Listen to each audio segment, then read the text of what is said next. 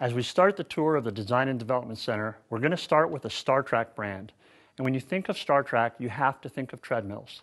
Now, Trac is a provider of all cardio products for the main floor cardio area of any facility.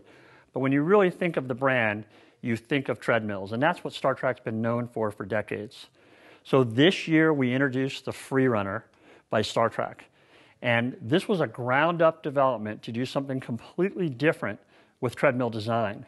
We wanted to provide a premier experience for end users and runners, and at the same time not be constrained by the typical materials that we've used over the years on treadmills.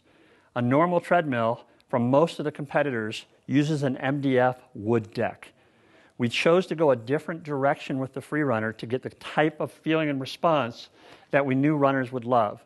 So we started with an aluminum deck, and underneath the aluminum deck we suspended the deck with a very specific shape and diameter of urethane.